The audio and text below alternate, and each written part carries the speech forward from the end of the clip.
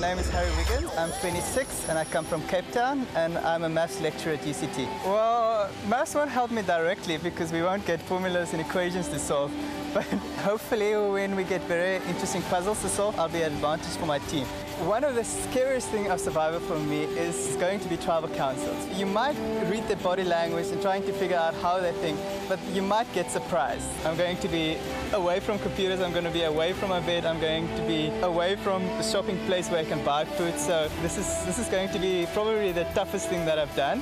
I haven't really thought about what I would do if I win the money. I would even play this game if it was for free. It's like the best game ever. I enjoy running, jogging, I enjoy hiking, so I definitely love the outdoors, and yeah, I just can't wait to play this game.